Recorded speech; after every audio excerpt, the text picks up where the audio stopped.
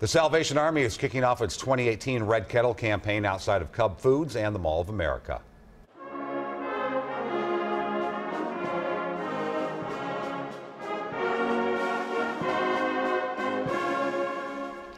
Tonight, the mall held the Big Brass Blast event. Brass musicians from across the country performed traditional Christmas songs. And starting tomorrow, you will see red kettles at every entrance to Mall of America and every Cub Foods locations in the Twin Cities.